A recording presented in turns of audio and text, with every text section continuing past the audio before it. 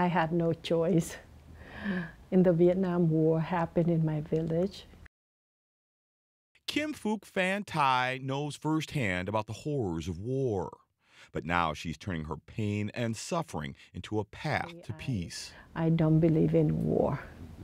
I work for peace, I work for joys, and that is, people need that everywhere.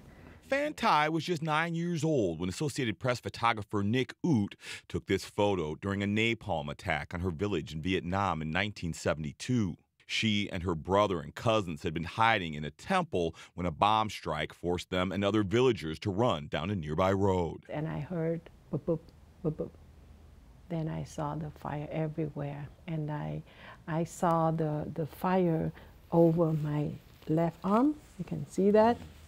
And I used my right hands, I just wrap it, and all my clothes just burned up by the fire. Phan Thi was burned over 65% of her body and stayed in the hospital for 14 months, enduring 17 surgeries.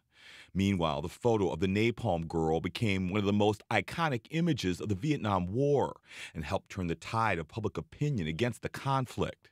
But the picture almost didn't see the light of day. And the AP in New York, and they say that picture, it show a lot of nudity. But then the editor from the AP in that office in Vietnam, he say, not about that. It's about the real story caught in the moment of the tragedy in Vietnam War. At first, Phan Thi admits she wasn't a fan of all the attention the Pulitzer Prize-winning picture received. But after having children of her own, Phan Thi says it led her to her life's mission, promoting peace, faith, and most of all, forgiveness to a world in desperate need of more. If that little girl in the picture, the Napalm Girl, can do it, so everyone can do it too.